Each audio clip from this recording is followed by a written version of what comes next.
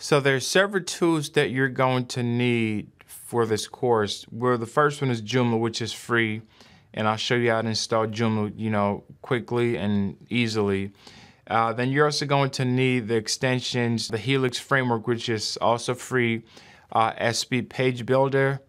They have a free version and they have a pro version. I definitely recommend that you buy the pro version because it has everything that, and more.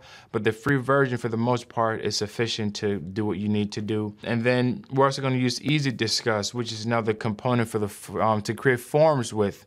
I'm going to show you how to create user forums that is going to engage. It's engaging. When people have questions, they can be able to get in the forum and find answers to their question. I definitely recommend that you have a forum on your website because people are going to have questions. They can just, instead of having to email you about the same thing over and over, the forum is going to be a great way for them to find answers to, the most popular questions that most people ask about your hotel. So those are some of the things that you're definitely going to need to get started. And then most of them are pretty much, free with the exception of the Easy Discuss component. But once again, if you're real serious about this, then I definitely encourage you to really invest. This is a small investment that you're making to take your business to a completely different level.